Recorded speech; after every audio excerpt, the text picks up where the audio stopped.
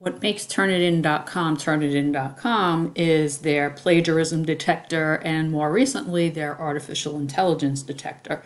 So in the previous video we went over all the different ways that you can leave feedback for students, including quick marks, leaving your own text message or audio message to the student.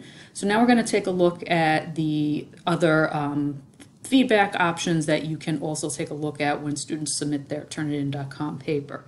So right below the quick marks and the feedback review, we have this tool over here, and if you hover your mouse on it, it'll say similarity tools.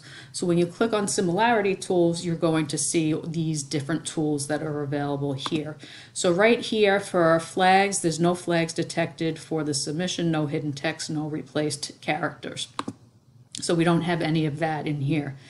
This number here is the indicator as to the percentage that Turnitin.com has flagged this particular assignment turned in by a student, how much it matched with either a paper that was submitted already to Turnitin.com, depending on how your settings are, and also web resources. So if we go ahead and click on this number 8, it's going to highlight all the text that it claims has been matched with something outside of this paper.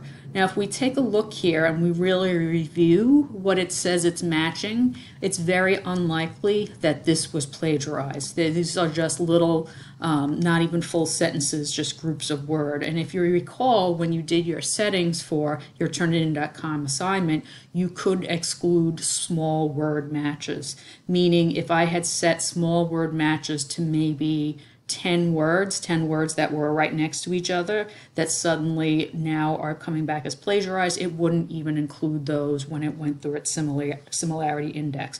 And we can make those changes while we're doing feedback as well. So these two here are indicating that it has been plagiarized, and then you will also get a list of where it has found this. So this says here, this has been found on another student paper submitted to Turnitin.com. If it was a web resource, it would give you the URL or the website address, and you could actually click on it and go to that website address to see what site it is where all of this information came from.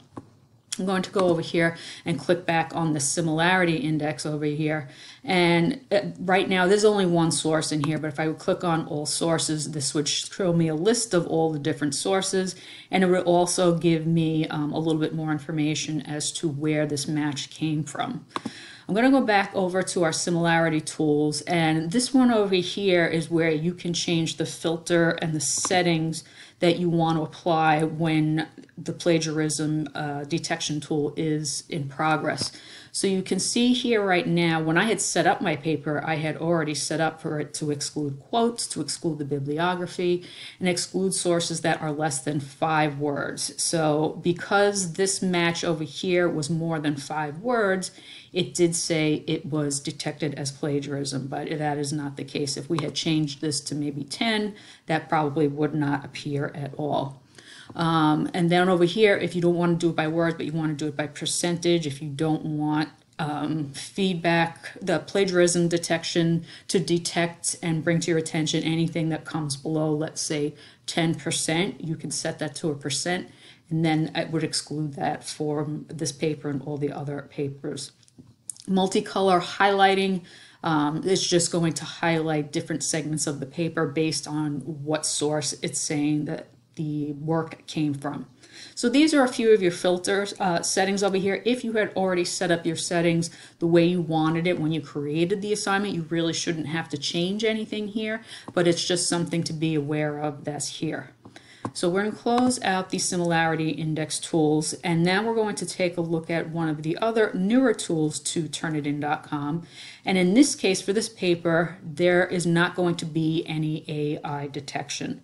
And the reason that this is, and this is something important to know, Turnitin.com, when they use their artificial intelligence detection service as of this day's date, which is summer 2023, The submitted paper to Turnitin.com has to be more than 300 words. It will not be able to detect the artificial intelligence if this is something that has been submitted and is less than 300 words. And you can see here at the bottom of my paper, it tells me the word count in this paper is 194, which is why it is saying AI writing detection is not available for this particular paper. An example of what the artificial intelligence detection would look like if a paper had been submitted and had a detectable amount of artificial intelligence used to write the paper. This is an example here. So in this case, that artificial intelligence option would have had a number 31%, and when you would have clicked on that number, very similar to the similarity index, it would give you, it would highlight the areas that it says were generated by artificial intelligence, and it will also give you some resources if you wanted to get some more information about how Turnitin.com has implemented this service. Just keep in mind, it's not perfect. Artificial intelligence is constantly evolving, and again, right now for Turnitin.com, the paper must be over 300 words for it to even apply the artificial intelligence detection service. So I hope this gave you a good overview of the plagiarism aspect of Turnitin.com as well as the artificial intelligence.